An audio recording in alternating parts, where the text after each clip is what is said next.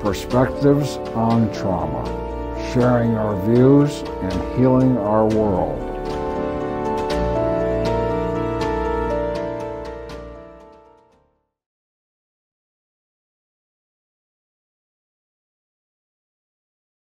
Hello and welcome to Perspectives on Trauma. With me today is Cindy Hadge of Wildflower Alliance. Welcome, Cindy. Thank you so much for inviting me. To begin, could you talk about what is grassroots peer support?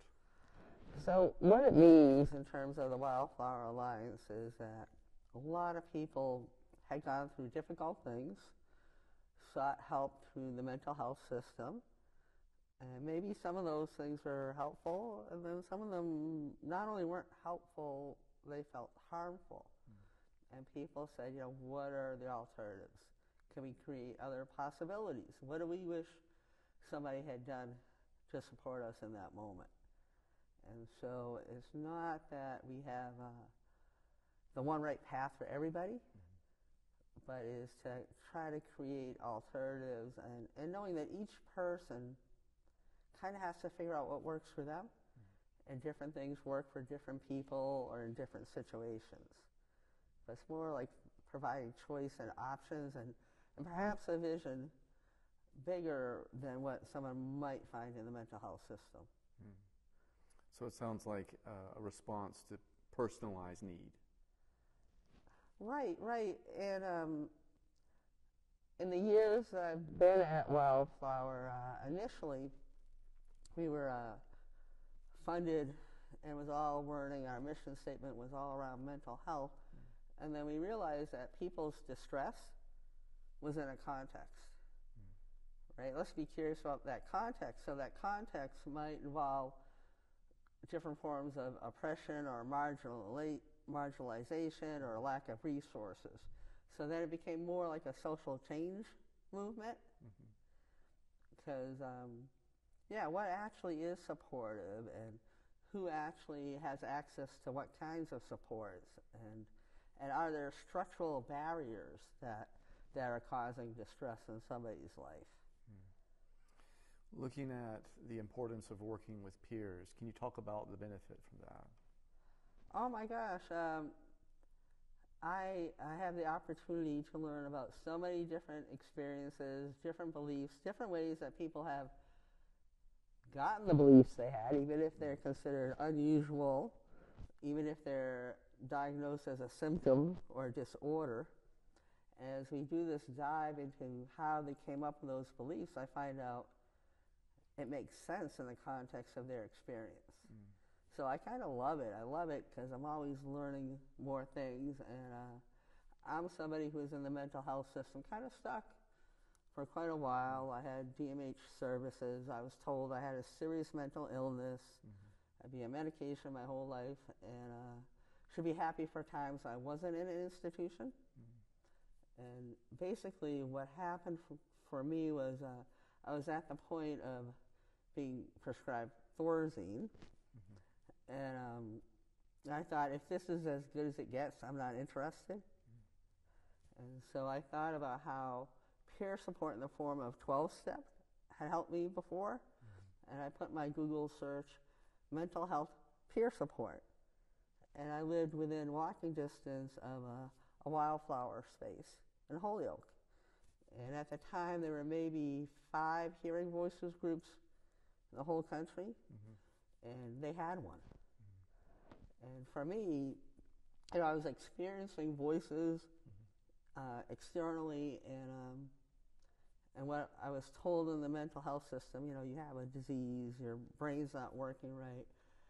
And what I did was I met people who were told the same things, but they were living life. And then come to find out, a lot of these negative messages were messages that I had picked up along with trauma. Actually hearing the words being repeated as somebody was hurting me. These words would come back as voices and echo those messages. So it's really neat to, I get to go all over the country and sometimes the world, and then people will say, like they have this moment of like, oh my gosh, putting the pieces of their life together in connection with the experience they're having. Mm-hmm. And so I just wish that we could have curiosity about that. Mm-hmm. Like the way the mental health system works now, is that, they get a category, a box to hold a bunch of behaviors in. Mm-hmm. It gets a label. And then people say, oh, we know what it is. It fits in this box. And the response is, psych drugs, which can be helpful, and they can not be helpful as well. But sometimes the curiosity of how did this person get to this place where they're doing these behaviors, or they're having these thoughts. And that's what's beautiful about, trauma research. There's so much of it. It's been replicated by the World Health Organization, the relationship between trauma and all sorts of things, not just emotional distress, but longevity, general overall health, education. And sometimes when I say trauma, people just think, oh, you mean child abuse. And it's not just child abuse. Mm-hmm. It could be a pandemic. Mm-hmm. Anything that interrupts meaning, purpose, and connection. Anything in which I feel totally powerless. I was very fortunate. A coworker of mine, Natan Cohen, we got to do trauma trainings for the emergency department here in Greenfield, mm-hmm. for a family practice, for OBGYN place, because they're so good at trying to heal somebody's body. But sometimes that life-saving procedure is really traumatic, right? Sometimes people have all this misplaced shame and guilt. And so it's neat to, help people figure out a way of handling these things where you think of the person as a whole person, not just a body, mm-hmm. not just a mind, but like, hey, we saved their life and they're still like, what just happened? I can't believe it happened. How do I make sense of what happened? And so there's care that needs to come in there, and frequently it's not there. Did you find that when you were first starting out with working with peers and people who had similar challenges, did you find that that was empowering, or did you find that you were connecting with people differently? Well, it was very empowering, and it's not just peers, whatever that means. Mm-hmm. It's human beings, right? We've all suffered loss, right? Mm-hmm. We all, whether it's the opioid epidemic, whether it's COVID, a lot of people have suffered loss. Mm-hmm. A lot of those COVID nurses, or some of them, started to hear their patients crying, mm-hmm. even when the patient had passed.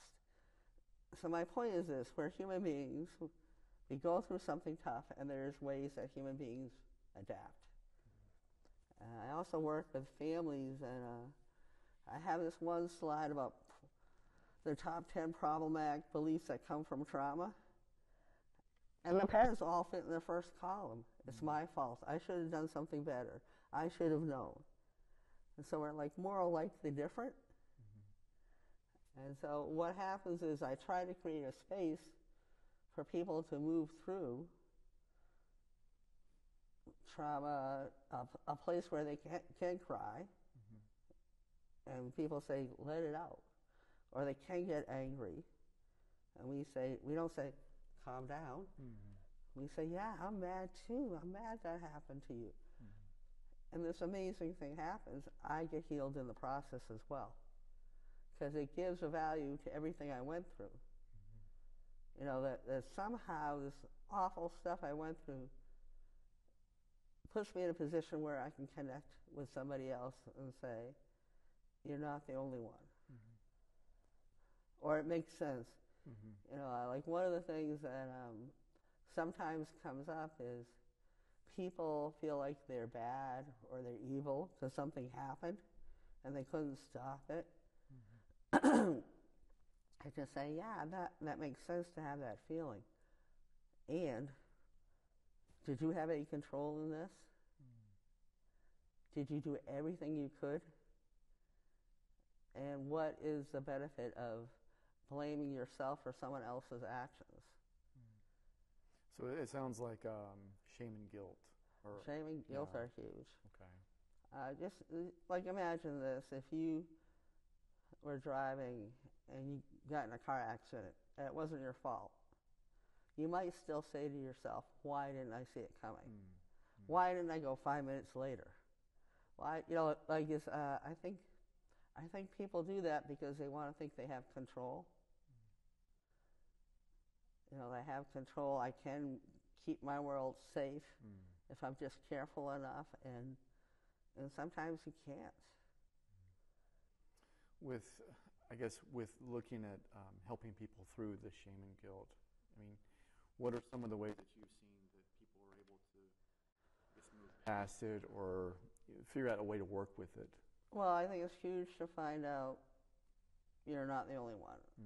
Whatever it is, I had that feeling too. I may not have had the same exact experience as you, but I may have had the same flawed logic of somehow it's my fault what somebody else did or whatever happened. And I think depending on what it is, another way of addressing shame and guilt is, say, for me with my childhood trauma, I'm looking back as an adult judging the little kid I was, which is totally unfair. So someone brought me to a playground and said, "Would you blame that 5-year-old if that happened to them?" And lots of people have, the term is inner critic. That inner critic might be really judging and shaming, but you would never talk to your best friend that way. So how do you become your best friend? How do you have compassion for yourself? And when you can do that, it's awesome because then you have compassion for everybody. So it kind of sounds like forgiveness or self-forgiveness. Yeah, self-forgiveness. I'm not as quick about, I have to forgive me first before I forgive somebody else, because if I forgive somebody else first, I still have all the anger about what happened. So in other words, you can be angry about what happened, and that anger has to get out. Under that anger is usually grief, loss, or fear, or something else. Like anger is usually secondary emotion. I have to get that anger out and then realize, that person's just another person with their own story. And what they did actually was more about them than me. It's a statement of their character, not mine. It happened to me, but it's really about, whatever their story is. So like engaging in empathy a little bit with even, someone that could be in an abuser role. But unfortunately, we get guilt and shamed about not forgiving, right? So I don't think that's helpful. And so, like I said, I think I have to feel and process my stuff and say, okay, that happened to me, but it doesn't have to define me. It can inform me. Like I have to do my work instead of being guilted and shamed for, like, well, don't you love that person? And I'm like, no, I'm really mad as heck about it. In the mental health system, in my 20 years of research being in it, there was not room for anger. It was all about containing and controlling. There wasn't a lot of room for any big feelings because they would have a fear-based response. Like crying a lot or deeply was seen as, oh no, the person's falling apart, versus this may be the most healing thing that can happen for them right now, is to let it out. Have you seen changes in the mental health system in these past 20 years moving towards some of that understanding? Well, I've seen, so with all this research around trauma, I've seen people misapply what we're trying to learn from it, and they have these trauma checklists. I'm telling you, if I'm having the worst day of my life, I'm being evaluated by the crisis team, and they want to ask me about the most difficult moments in my life, without processing emotion. Not good. Like, it doesn't make me feel better. It kind of destroys me more in that moment. And but there are some people. There are like some wonderful trauma therapists, somatic therapists, which are therapists who work on getting the trauma out of your body. Like, I may have compartmentalized it in my brain, so it's not my memory here. But I walk in a room, and all of a sudden my heart's pounding, and I don't know why. And then somebody might be able to say, well, what was in that room? Or what did you see? What did you smell? You know, and then maybe it will come back to me that my body remembers what happened in a situation that has some similar characteristics, right? And then if I can go towards that, you know, if I can go towards that, knowing that I'm safe, I'm not alone, I do have power in this situation, even if I didn't then. And oh, by the way, I already survived it, and process it. Yeah, my you know, I'm a person who works with me. And like the Wildflower Alliance got me to a place where, okay, now I want to be the expert of my experience. And, you know, and then I had somebody support me in that. And he would say to me, you lived through it, but it was so hard in the moment, you shut down. And your body stored all that. Which is why, you know, the car accident thing, like a month later, you could be going by that spot where you had a car accident, and your heart's pounding, and you have no idea why. But maybe it comes to you, oh yeah, that's where I had that really horrible accident. Now, that doesn't make you crazy or mentally ill. It means you're having a normal reaction to a difficult thing. But in this society, you know, it's just so much, you know, for people to get paid, they have to give you a diagnosis.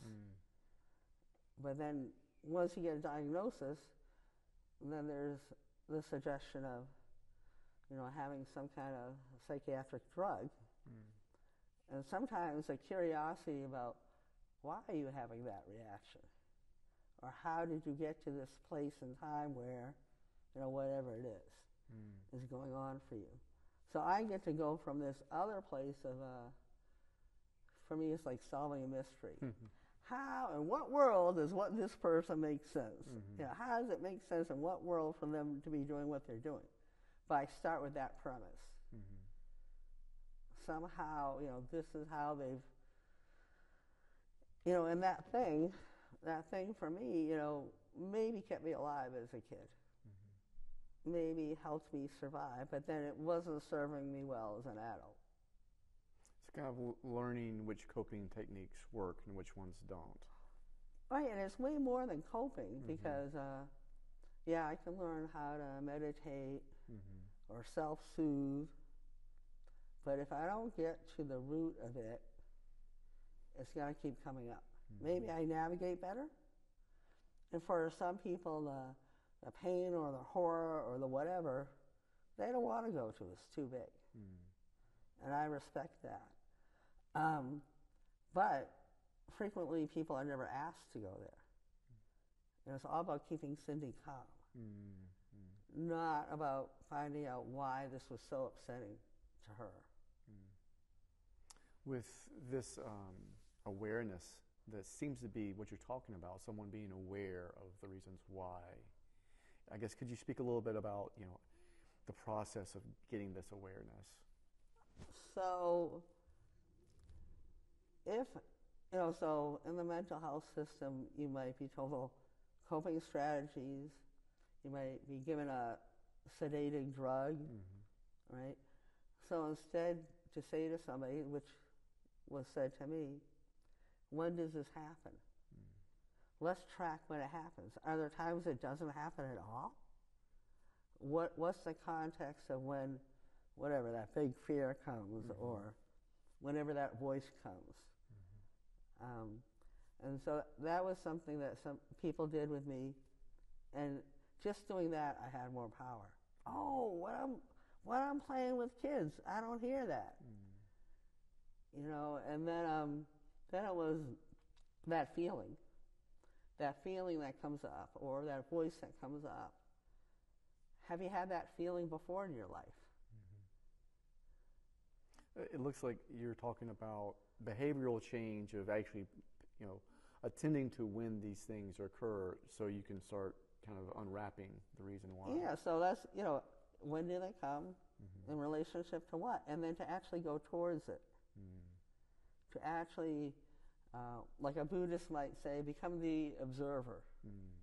Instead of saying, I'm angry, anger's in the room. I'm not going to judge it. I'm not going to criticize it. I'm going to be curious about it. Gee, anger, why have you showed up? Does that make sense? Sometimes when I tell my story and I speak, I can see us touching people. And then we got to process it. So that's another way, you know, of hearing other people's stories. But the things we feel the most shame and guilt about, we generally don't talk about, right? And so to get those stories out. So something huge on my heart is that, yeah, there can be all sorts of trauma. Trauma's personal. What might be traumatic to me might not be to you, and vice versa. Like they have this adverse childhood experience study. Vincent Folletti of the Center for Disease Control has been replicated. One of his questions was, did you lose your parents to divorce? And he counted that as adverse.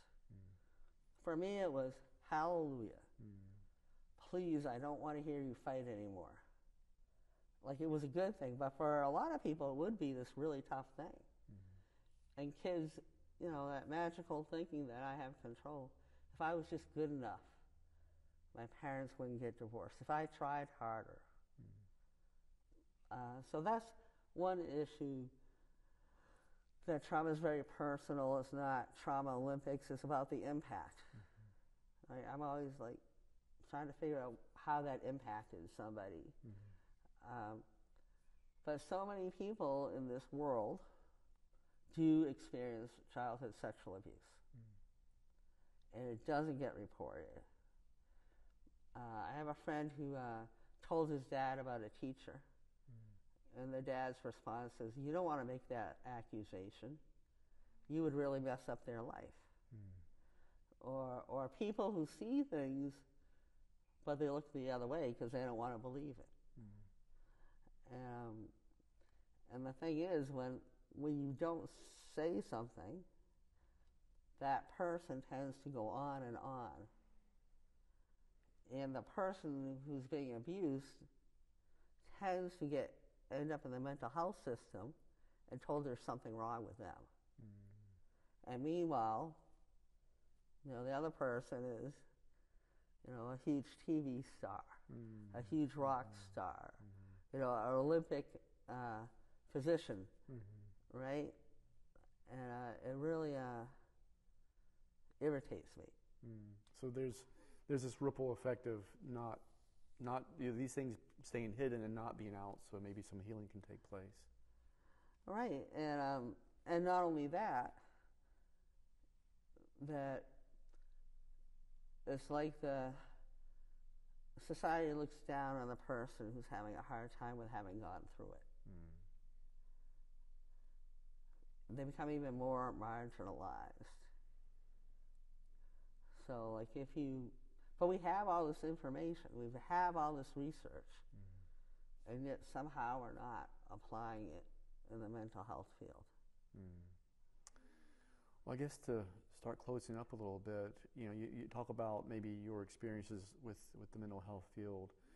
You know, are there things that are in practice now that you feel that are, you know, still beneficial, or do you see changes? What are your assessment right now of? I believe people should have choice. And rarely, but sometimes I see somebody get on psychiatric medication is a game changer for them. Mm-hmm. I had a friend who lived in New York City and said he couldn't do it without taking lithium. I said, well, I can't visit you without taking Ativan. Like, but then after a while, his body couldn't take the lithium. So he moved to Southern California. Like, changed his lifestyle. So I think there are some things that are really helpful, but I think the orientation of it kind of screws it all up. And that if I'm always assuming there's something wrong with you versus there's something right about you and maybe something wrong happened to you, it kind of warps.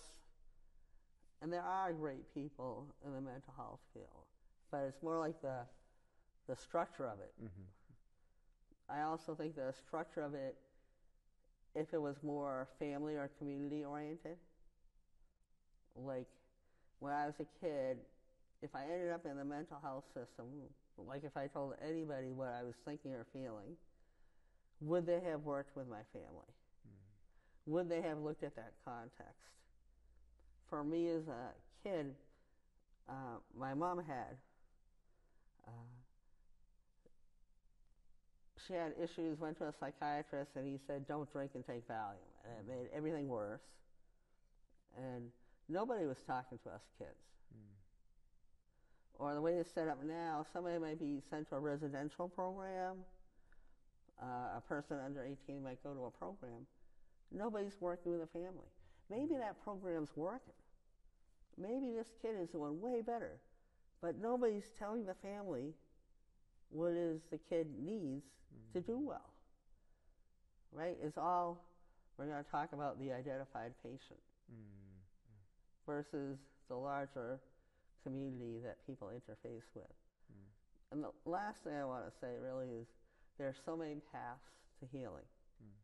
There's so many possibilities out there beyond a hospital and beyond psychiatric medication. You know, there's pills that help me sleep, right? Pills that help me calm down, but there's not a pill to heal trauma. But maybe jumping up and down, dancing and singing and having a blast is a great mood elevator, right? Or having a place where it's okay to cry or be angry and be validated. So to be seen, heard, and validated, to be part of your own rescue or healing, to get perspective on shame and guilt, and to have human connection, these things, however you get them, wherever you get them, can heal, mitigate the impact of trauma. Well, Cindy, I want to thank you so much for taking the time to speak with me today, and I wish you the very best. Thank you so much.